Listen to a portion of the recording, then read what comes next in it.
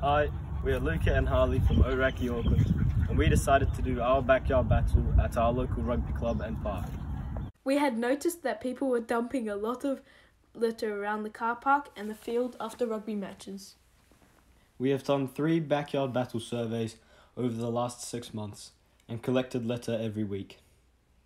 Now when we come to the park, there is very little litter in this area, and we hope it makes a better environment for everyone who uses it. Thanks, keep New Zealand beautiful. Great work.